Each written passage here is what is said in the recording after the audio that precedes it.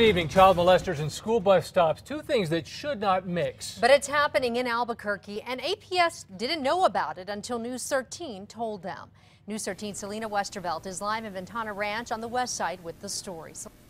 Jessica and Dean, this bus stop shuffles students to Volcano Vista High School, but on the other side of that wall is a sex offender's front yard.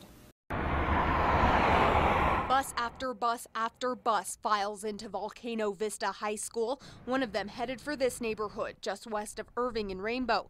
But APS had no idea a registered sex offender lives right next to the bus stop, something that terrifies both parents and students. I think it's ridiculous. It's one of the main reasons my kids don't ride the bus. Alyssa rides the bus every day and was shocked to learn this man, 49-year-old Craig Dixon, is right next door to the stop.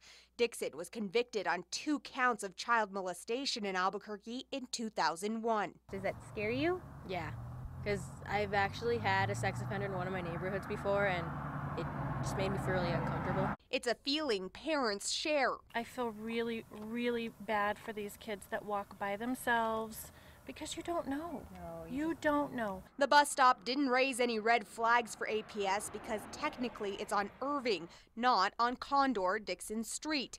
APS says it doesn't look at a map of registered sex offenders when it maps out its bus stops, but the district simply moves the stop once there's a problem. If you're moving it to the next, say, neighborhood, or regulating it a little bit different than a block or two, that doesn't do anything. And students who walk past Dixon's house every day without a second thought echo that. I think it's an okay situation, but I mean, the sex offender is still there.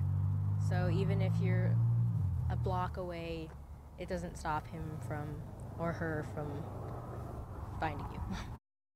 Now, APS does plan to move the bus stop, but says it could take a while because they'll have to inform all the parents and students first, and they aren't sure how far they're going to move it. APS did say it hasn't had any problems with Dixon.